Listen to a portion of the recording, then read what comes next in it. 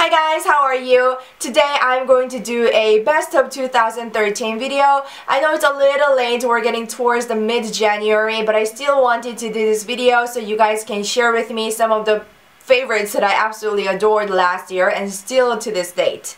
So I'm going to start with primer, and this is a primer that I've been pretty obsessed with for the last like 10 months, and it's Hourglass Veil Mineral Primer.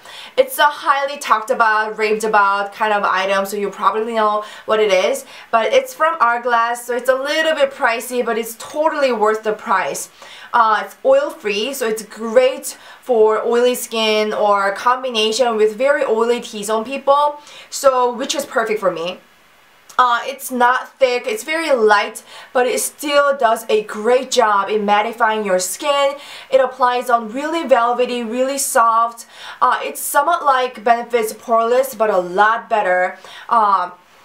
The thing I don't like about Benefit's Poreless is that it kind of applies thick on me, so it leaves residues, like it creates that grime on my skin, which is totally unpleasant. But this baby, it's never failed on me. It doesn't leave any grimes or residues or any kind of nasty stuff on your skin, so it's a great primer for your any kind of makeup, so absolutely love it.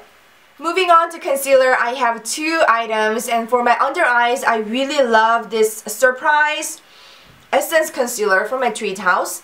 I'm in number 1 light beige. It's looking just like a regular lip gloss, like that. The thing I really like about it is that it doesn't budge, it doesn't wrinkle or crack under your eyes. Luckily, I don't have like a major dark circle under my eyes, so this does the job for me.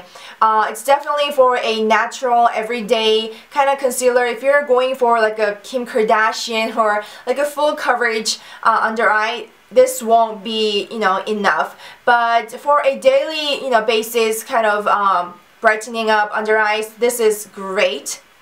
And also I have some redness and breakouts going on my cheeks, so for that purpose I use this Malavilt's Camouflage Cream.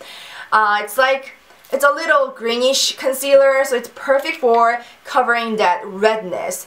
And it's a bit thicker consistency, so it doesn't go anywhere. It just sits there like for 24 hours, seriously. So for my redness, I go for this, and for my under eyes, this, just perfect. For foundation, I have this Bourjois Healthy Mix Foundation, which is perfect for mixing purpose.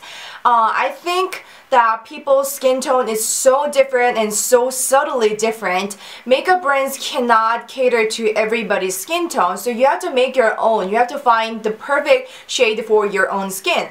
So for that purpose, I always mix foundation, this and that, and this and that. So this does a great job in mixing everything. Like if other foundations were a party, this will be a DJ. It brings everybody together, have them mingle really nicely so that, they can end up spending the night together.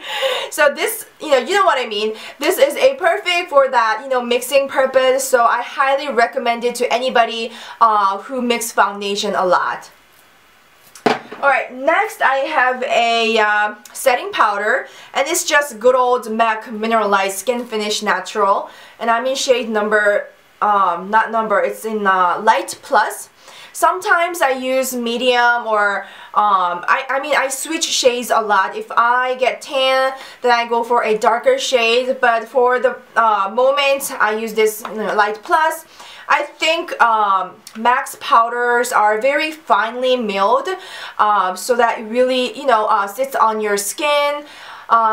Compared to some of the other powders, I feel like this one's got a really small, particles, so that when applied with a brush, it creates a really flawless makeup look. Eyes, I have this one single eyeshadow and a palette, and for the palette, I love this Naked 2 eyeshadow palette from Urban Decay. I had Naked 1, but I didn't really care for the colors there, so I sold it. But I really love the Naked 2 here. So I already hit pan on Beauty Call and Suspect. And I think I'll be soon hitting pan on Verb and YDK. These colors are kind of shimmery, so it's really pretty when mixed together with matte colors. But even with its own, like colors like Snakebite, Suspect, and YDK, it's just, you know, beautiful on its own. So if you feel like you're not, you know, skillful enough to mix eyeshadows together, just, you know, paint one of these colors on your eyelids and then just, you know, diffuse it with a roundy brush, and it's just pretty. So for single eyeshadow, I absolutely love this Omega single eyeshadow from MAC. This is great for transitioning and diffusing color. So if you love heavy eyeshadows or smoky looks, this is a staple for you. I think this is kind of a shade that you cannot find dupes for. Like, I tried to find similar colors from like drugstores, but I couldn't find any. So if you do know any shades that are similar to Omega, please let me know in the down below. I cannot talk about makeup without talking about BB cream. So I have these two favorites that I liked in 2013. This will be like the first half of the year favorite, and this will be the second half of the year.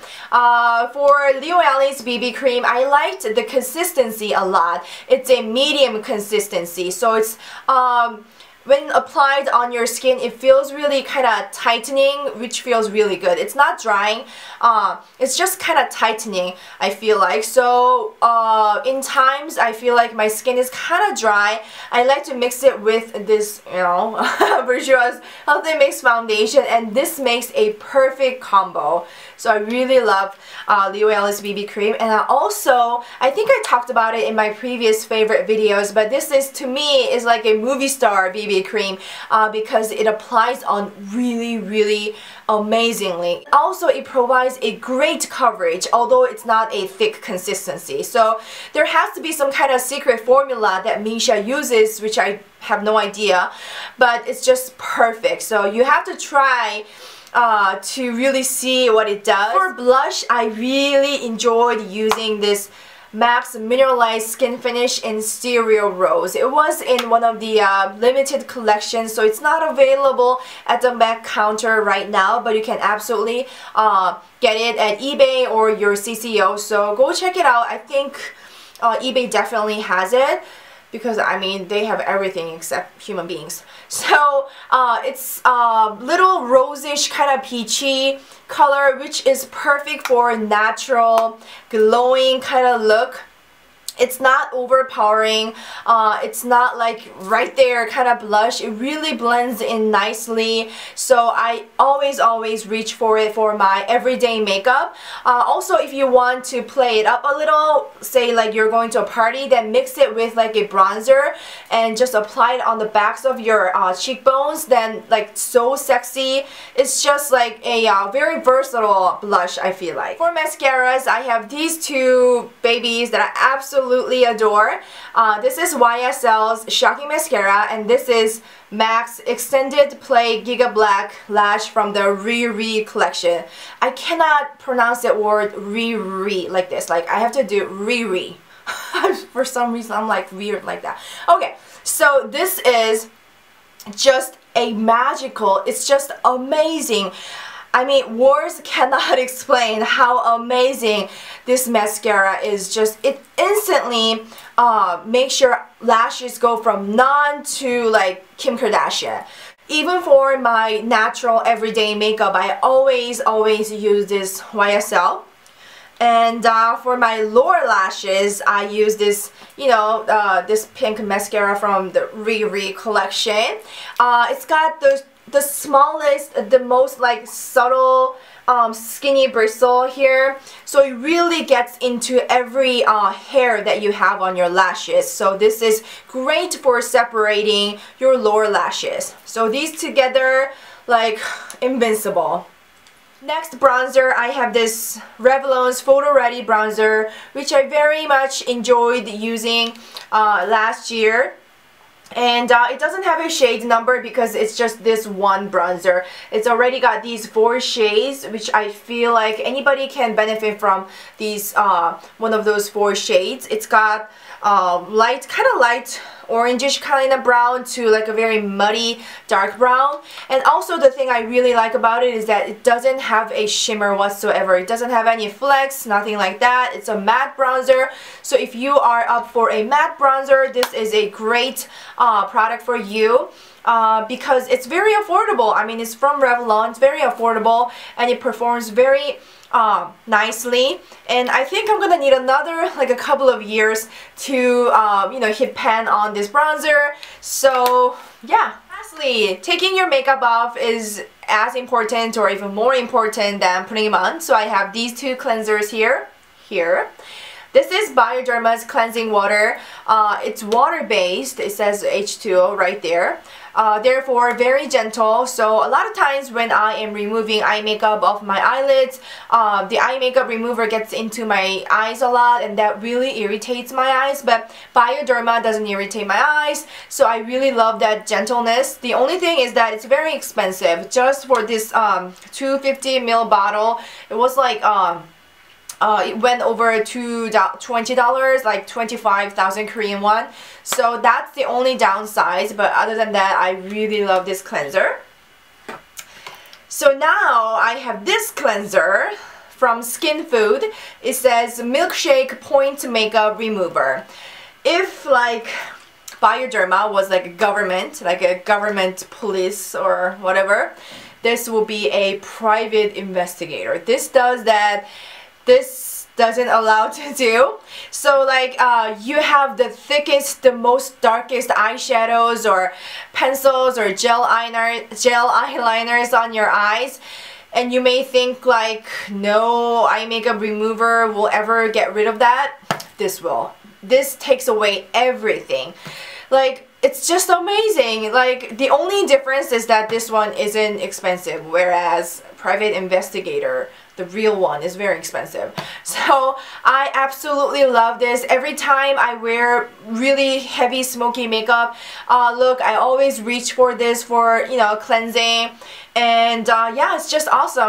And it's in this really cute ketchup-ish bottle, and the content is in like milkish color. It's just so cute and adorable. So that's all my favorites of 2013. Hope you guys enjoyed watching, and if you enjoyed, please don't forget to subscribe and thumbs up, because that really makes my day, every single one of you.